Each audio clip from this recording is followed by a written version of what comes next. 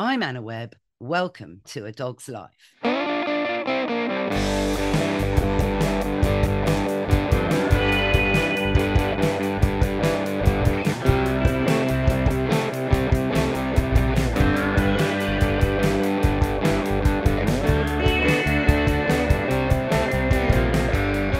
Mr. Binks, you know that, yes, I'm very fond of talking about dogs in art.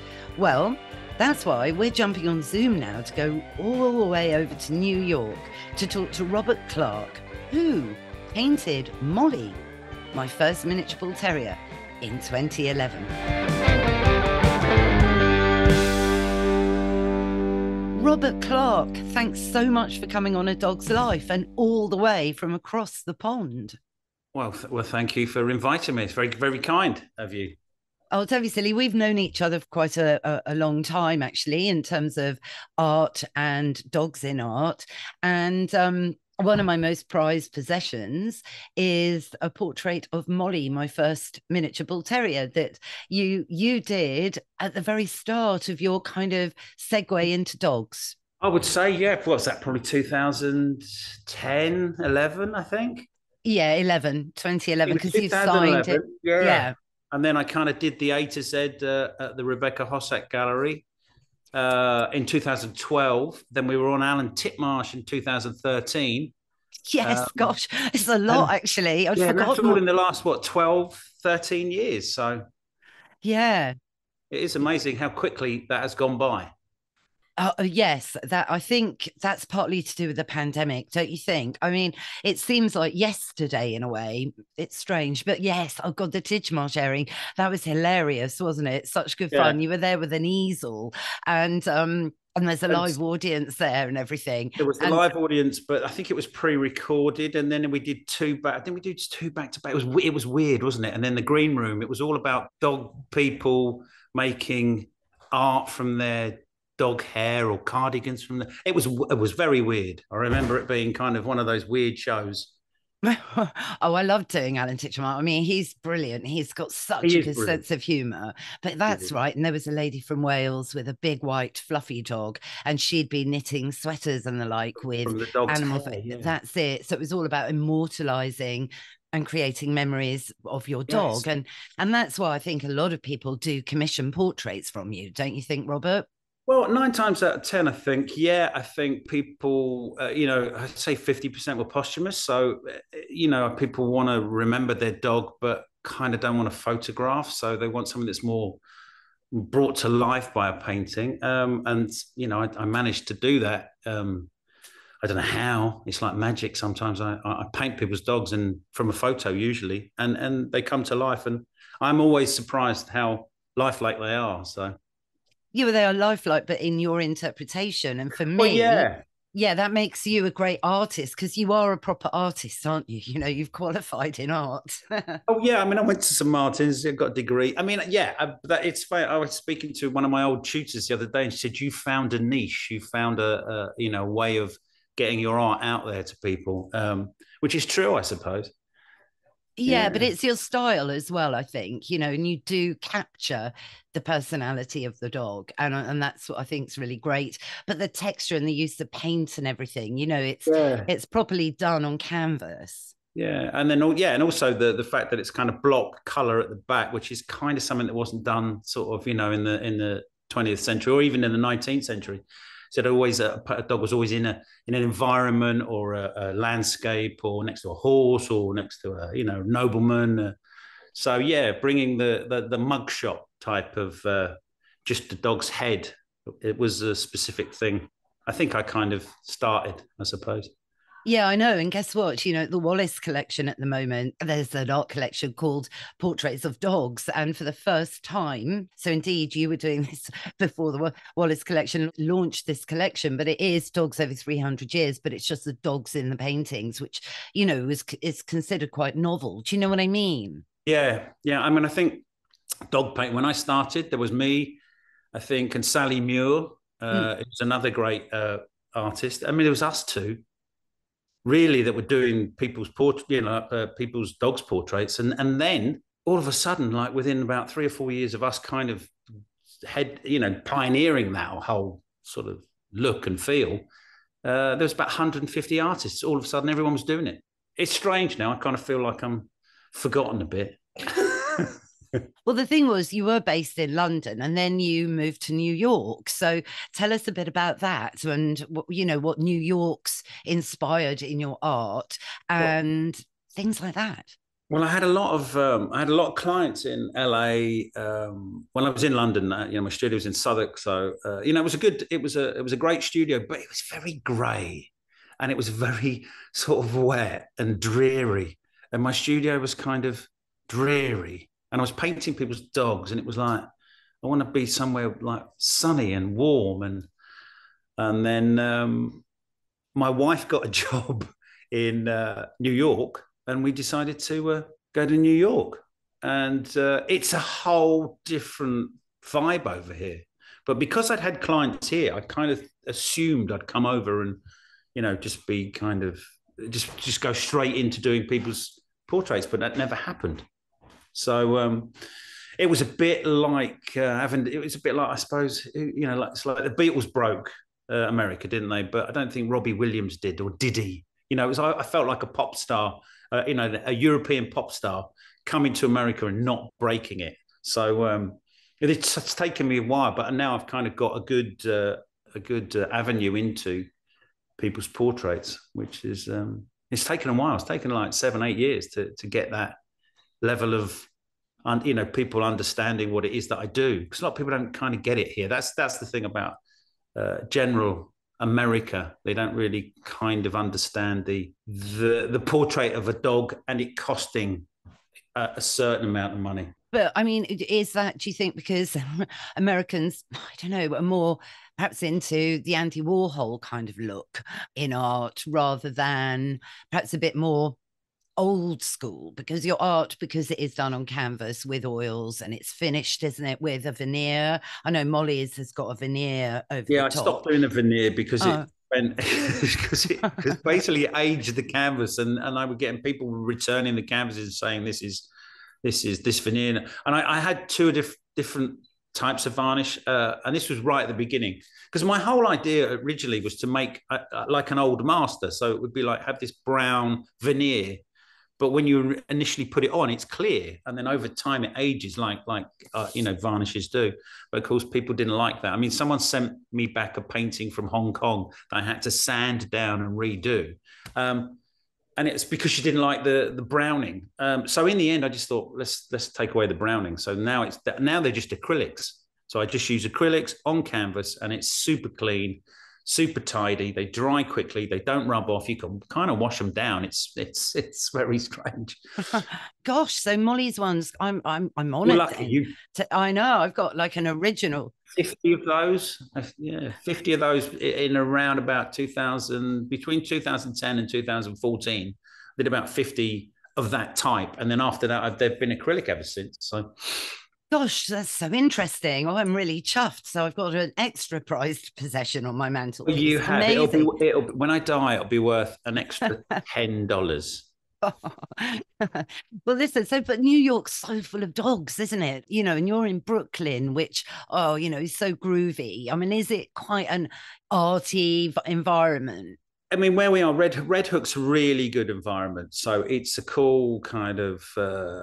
I mean, there's a lot of art there. It's a peninsula. So you go down, and it's sort of, if you know Dumbo, you know the Manhattan Bridge, and then Brooklyn Bridge. If you go along that East River further down, you come to Red Hook, and it's where the Queen Mary docks. It's all kind of, that's where all the big ships dock down there. So it's kind of got this sort of fishing villagey feel, which is great. Lots of artists there, and lots of dog parks. We've got a park called Coffee Park. We walk the dog every day, and there's some interesting dogs in there and some interesting people. But there always is with dogs. You get interesting people with interesting dogs. Yeah. Well, I think you do, particularly in cities, I think you do, but I'm a bit biased on that. I'm definitely a metropolitan liver. Yeah, I moved, sadly, yes, to the Shire for a couple of years and came back again. So, I definitely, prefer, I mean, I lived in Paris for 2 years, Robert, and loved it, adored it. I didn't live with a dog, no, because I was really young then. I was something like 24 and 25. I was sent by Okay. the Paris office into the Paris. It was a huge amount of responsibility You for. couldn't really So, have a dog. no, no, no. But there were dogs everywhere. I mean, you could have a dog in Paris then. Everywhere was dog friendly. You know, Paris isn't renowned for being the city for dog poop on the pavements, but you'd go to restaurants then and, you know, you'd have the lady and then literally her poodle sat on a seat next to her, you know, and this was just amazing and I loved it. And so I had lots of dogs and amazing things. I mean, once someone brought a wolf, would you believe it, onto the Ile Saint Louis, because I lived on Ile de la Cité, if you know Paris, and that's where A Notre little Dame bit, is. yeah.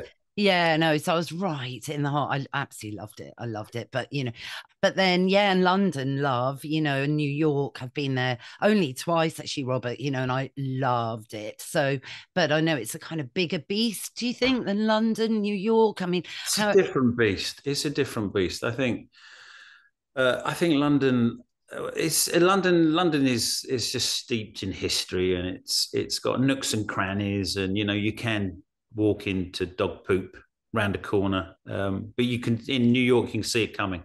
I mean that's maybe maybe that's the way of looking at the difference between the pavement, because the pavements, obviously the sidewalks are like four across. You know you can walk along the sidewalk. Whereas in London, you've got it's tiny pavements. That's what I did. The first time I really noticed from living in New York is coming back to London after a while. Is it's so narrow to walk along the streets. The cars are really close and they're quite fast. And I kind of, and in New York, you don't get that. You get the cars go fast, but you're way away from the cars. So when you're walking a dog, it's much easier to control a dog with a wider sidewalk. So not that that's particularly interesting. Well, you know, it's an observation. Are there still yellow cabs in New York? Yeah, there's still yellow cabs. Yeah, I mean they kind of again when the pandemic happened, they kind of disappeared. I mean, we drove through. I think one day we drove up Sixth Avenue and there was not a single car. And we were going upstate, and it was a strange, eerie. It was like a film set. It was kind of science fiction. It was quite mad.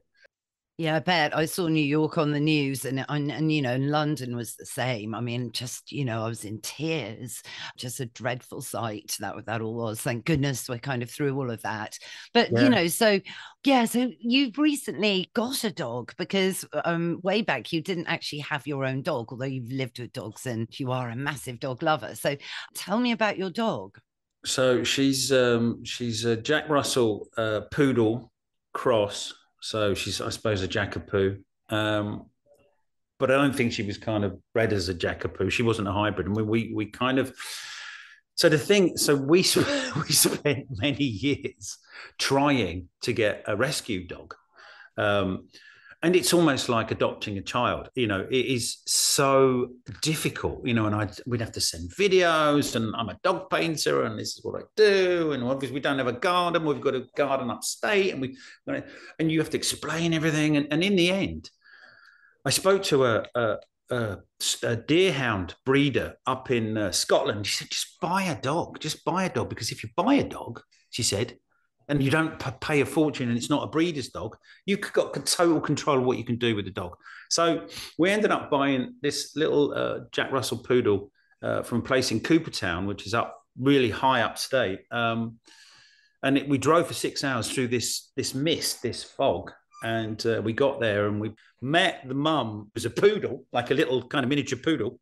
And the dad, who was like a Jack Russell, smooth haired, kind of long snout, more of a fox terrier kind of vibe. And then we saw these little puppies, and we ended up picking her. She's a tiny little black and white thing. And then in the car coming back, we said, what are we going to call her? And we ended up calling her Foggy. Foggy because of the fog. And also she's black and white. So, black and white turns grey when you mix it together. That's you, isn't it, Foggy? She's just here looking at me like I'm a nutcase. No, that's good. Oh, no, sweet. So has she got a pointy ear or a floppy ear?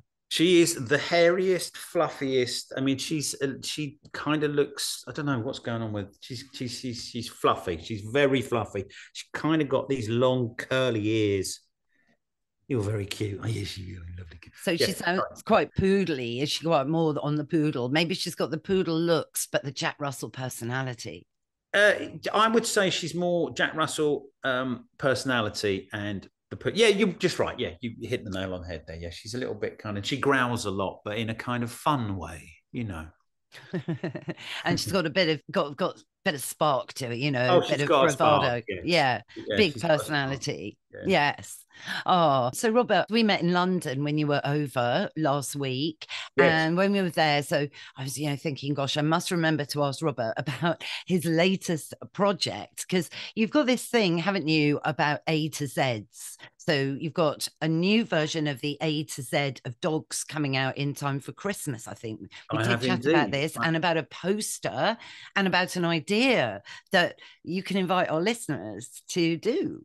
Yeah, well, so I'm currently in Montauk, which is kind of New York, Long Island, at the end of Long Island. This is where Jaws was filmed. Well, actually, where the book Jaws, the Peter Benchley book, was written about.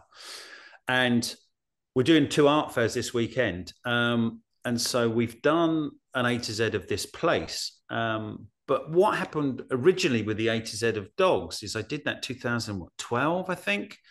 And I did... each letter of the alphabet was a painting and a print. And then I was going to do a set all on one poster. So this is now, from 2012, the new poster that I'm going to do. But the dogs have changed in that time. So I am now struggling to find, originally I had Airedale. You don't see Airedales anymore. When we're talking about 12, 13 years ago, Airedales are kind of, used to be an old police dog. Yeah. Back in the 70s. You don't use them anymore. You very rarely see Airedales. Border Collies, don't see them as many, but Border Terriers you see more of. Corgi, don't really see that many. Because saying that, there's a couple in the park in Brooklyn. But once you go down the list, I'm thinking it's much more hybrids and Labradoodles and Cockapoos, and that's what I'm thinking of doing. But I'm also looking for some help with the A to Z. So if anyone's up for helping, would be brilliant, because I would then I'd have a list that would be just more than 3 C's or 4 C's, and I'm thinking what's a U? I know what I've got. Z. There's only one Z. There's a Zukon, which is like a multipoo, multi-poo kind of little fluffy thing, and then an X is a Zolo. That's a Mexican hairless. So I've got those nailed, but everything else, is up for grabs. I'm trying to think of a U as we're speaking, but I can't. It's on my head, so silence is not good on a podcast. So a U would be really interesting to see. So basically, the idea is listeners get in touch with you, maybe copy me in or vice versa, and list some suggestions of U's, but all the letters maybe, just so you get a bit of a vibe maybe of what's trending. So if someone put their own A to Z together and I could look at it and then maybe kind of put it all together. People could get hold of me on Instagram, I'm guessing. That would be good, would it? I don't know. That would be good. Yeah, do it all on Instagram. Yeah. So let's work on this. We need to do a post and then invite people to contribute. Yeah, we'll do a post because that would make sense. Yeah. But so look, we can work on that, because when is the A to Z? Because all of these new A to Z dogs are going to be, done as art, obviously, but also as a poster. As a poster, yes. So they'll be 28 inches by 20 inches. It'll probably run a Fabriano paper, which is the paper I've always used, like 275 grams, very specific. But it's an ivory Rossipina. It's an Italian, very beautiful paper. So that we'd probably do, wouldn't do a limited edition. I think we'd do an open edition so that it'd be a constant thing. You could always buy it. But that I would do the drawings probably in the next 6 weeks. So if people could get in touch with me in the next few weeks, then I'll do the drawings and then I'll send it to my printer. Then I'll do the poster, and then we can do another post with the poster. So yeah, keep posting. Keep me posted, Robert. I'll keep you posted on the poster. Yeah. And I'll post it. Exactly. I think people have had enough of that now. Yes, yeah, no, defo. I think it's very exciting because, well, I'm going to get one for Christmas presents. You know, I mean, it's a perfect Christmas present. I think it's a brilliant Christmas present. Yeah. Any dog lover, and super stylish. That's guaranteed. So, but you're also doing an A to Z at the moment, and that's why you're not in NYC right now. You're in New Jersey. No, I'm in New York State. Oh, but I'm in Montauk, which is like a fishing village. I think one of the I think, what's it, Q for quaint, is it's a what does it say? Fishing village with a drinking village with a fishing problem. That's their logo. So, gosh. Yeah, so this place is it's a very it's you know the Robert Shaw character in Jaws. Yes. He used to kind of be around here all the time. It was based on him, and he was a very miserable fisherman, and he used to kind of throw bloody fish at the kids and stuff. He was kind of a notorious, quite dark sense of humor. But it's all based on this village. But in the summer, so in the winter, it's delightful. It's like a fishing village. It's probably 5,000 people live here. Brilliant bars. You know, everything's off season. It's in lots of snow. Come the summer, I don't know, over the summer, like 1.5 million people descend upon it. It's completely nuts here. So it is a completely different animal in the summer. So we're doing an art fair here this weekend, and I'm actually going to be doing some live colouring. So I mean, if anyone's in New York or Montauk. Oh, so that's great. So just like a little historical map in A to Z of this. It's an A to Z, yeah. It's an A to Z, Z of Montauk. So, you know, it's got all the, like, there's a place called Ronjo, there's a Shagwan, there's all these weird named places, and it's quite brilliant. And the people that kind of we did the research with, we did this all together, and you know, they've been living here on and off for 20, 25 years, and it's changed a lot in those 25 years. But this thing that we're doing this weekend is a kind of it's in honor of the greatness of Montauk, you know. Oh, it's brilliant, Robert. That's really good. No, I'm sure it's going to be a massive success. Well, I hope so. Yeah, we've sold a few already, so, you know. Well, it shows your diversity, you know, so you're not just a dog portrait artist. You know, you are an artist that's able to paint whatever's given to you, you know. It's true. Yes. Exactly. Thank you. You're being very kind.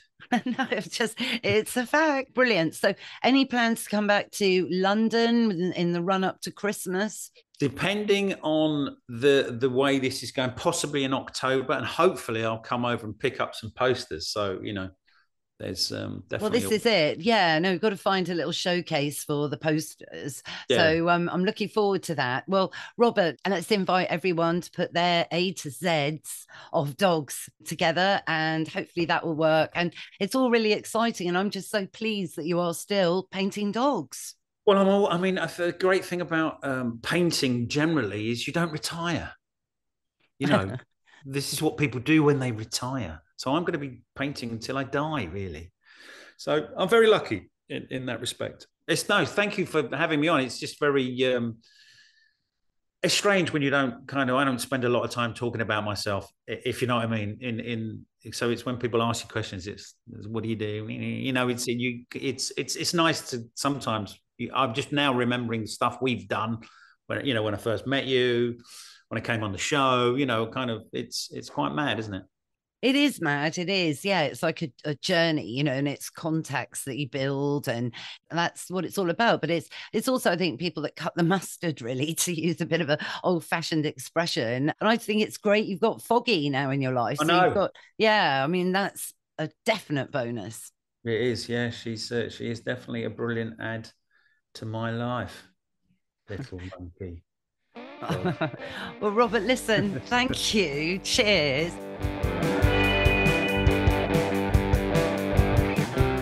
That's our show, Mr. Binks. What did you think? Yes, this A to Z of dogs, we must put you forward as being letter E. And you're right, it is time for Woof of the Week. Every dog owner should have a portrait of their dog. And there's no better artist to paint that portrait, in my opinion, than Robert Clarke. Well, I hope you all enjoyed it. If you did, please rate and review the show wherever you tune into your podcasts. Thanks again, of course, to Robert Clarke. And there's going to be updates on the A to Z of dogs coming soon. Thanks, of course, to Mike Hanson, my producer, for all the music and production as ever. And yes, if you need to get hold of me, I'm at Anna Webb Dogs. What's that, Mr. Binks? Yes, we will be back in your feed next Sunday. So why don't you subscribe? Because it's free and it means that the podcast just comes into your feed. So it's there on Sunday morning. So subscribe now. Bye for now.